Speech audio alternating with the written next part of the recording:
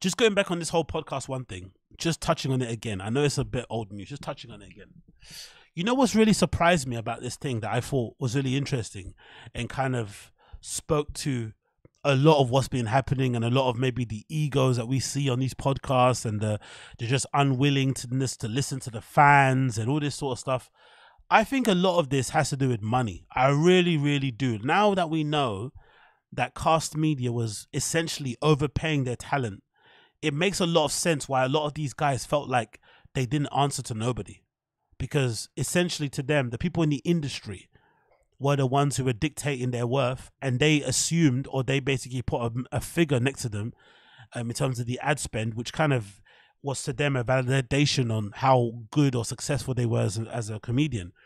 And it does explain a little bit for me why the dip in quality was so stark. Like a lot of these pods all started off well. I can't think of one podcast, even Whitney Cummings is one. I can't think of one comedy podcast that didn't start off well. They all started off amazing. Came out the blocks flying. You're like, oh my God, I can't believe this. Yeah. I've got a new pod. These comedians are funny. Oh my God. Yeah. And then as soon as the money hit and the sponsors started coming in, DraftKings, you start having Liquid Death on the table, all this fucking shit. Boom. It all goes downhill. It was all like most of them. The only one I can think of that didn't have that drastic downhill kind of crash was maybe Joe. Joe felt like a little bit more of a gradual kind of descent into shitness. It's still a bit decent, but his one felt more gradual, like it happened over a number of years. The other guys, it felt like it happened like sharply. As soon as they got deals with Kast Media, or whatever it may be at the time, it just fell off a cliff. And then, you know, when you think about how the fans reacted to it falling off a cliff and, you know, talking to them, like for instance, like the Your Mom's House podcast, every time you go on the Reddit, people are complaining about the ads. People complain about Two Bears, One Cave and Bert Crash always interrupting and saying the same stories all over again, and Christina P being annoying and blah, blah, blah, blah, blah.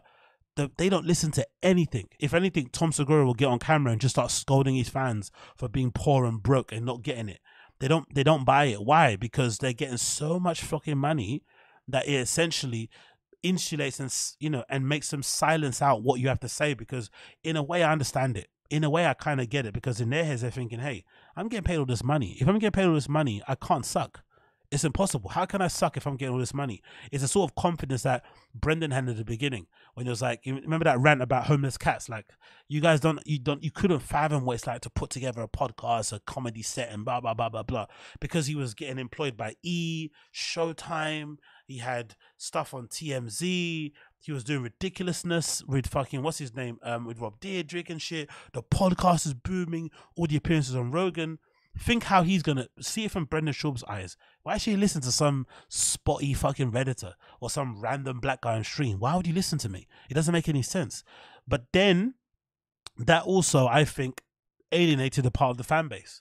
So if anything, the money that these guys made was life-changing. It allowed them to finally pursue comedy with a carefree, because I think there is a part of me that thinks a lot of these guys need this level of money to kind of approach comedy in a more of a carefree way, to maybe get better comedy. It hasn't helped really, because what's in my eyes, right, this is a very idealistic way to look at artistry, right? I feel like if you're an artist, you should always use your money to just make your art better, right? So you take the money that you make and you just pour it back into what you do. Like, I sometimes take whatever you guys send here. I'm buying fucking, you know, lighting things. I'm buying better camera, well, not cameras. I haven't upgraded my camera yet, but a better microphone. I'm trying to buy headphones. Most of them are fucking shit. But you try and invest back into what you're doing, whatever way you want to do, right? But I feel like sometimes with these comedians, what they should have done is that they should have used the kind of the buffer that the podcast money gave them. Like, if you're making, like on this thing, they say Whitney Cummings, who's I think one of the worst podcasts in the whole comedy scene, right? It's fucking garbage, right? And she's a very hard person to even kind of like as a human being. But she says in this article that she's owed at least $350,000. If that's me and I'm Whitney, and she already comes from money as well, let's think about it, let's put that into perspective. But if I'm Whitney and I don't know about that about her, I'm using that buffer, that bit of like room, that bit of runway to allow me to take more chances on my comedy. because I know I'm not relying on doing a gig at the fucking haha in order to fucking put money on in my bank account in order to pay my rent or to put food on the table. I know that my podcast is allowing me to kind of take chances on my flipping on my comedy. That's what I would do, and I'll take more chances, whether it means, you know, different subject matters, whether it means going on tour to different places to get more inspiration, whether it means doing different tours, whether it means doing a tour just for the sake of it, just to kind of touch the fans, whatever. Just try something fresh and new. But they don't. If anything, the podcasting made them more lazy. Who would have thought that? The podcast money and the buffer that it gave them made them lazier. They doubled down on making more podcasts, which to add more money, which then stretched them thin, which then weren't that great. And then they spent less time actually on flipping. They spend less time on actual stage doing comedy bits and shit. Spend less time going on the road or getting up on stage. It's weird, isn't it? I honestly thought they would use that money, use that opportunity to kind of be a little bit more, you know, take a few more chances and shit. But if anything, no, it's just the same old shit. It all went to fucking shit. So maybe the person to really blame for the decline of podcasting isn't the pandemic, isn't people returning back to work. It might be fucking Kast Media.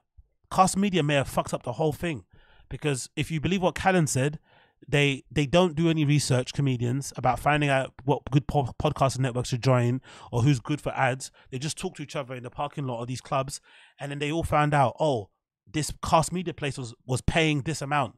So they all got giddy-eyed. Oh my God, how much they're paying you?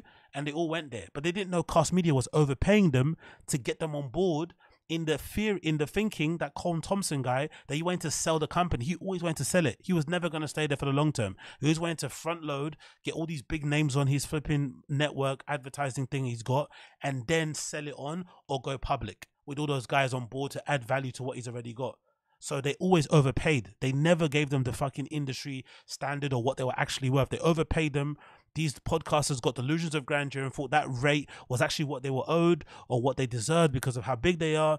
And then boom, the fucking podcast bubble does burst because they're all doubling down like what Brendan did. Brendan just heard the number. What he heard, like 300 or 250, whatever it was, and just thought, hold on, if I do command copy on this podcast and do command V, and do 4 others and get the same ad rates for the other 4, I'm a millionaire in a year. And he did it, and that's what he did, and here we are. So I think we have to blame Kast Media for the decline of podcasting. We have to blame Kast Media. It's crazy to say this, but I think it's true.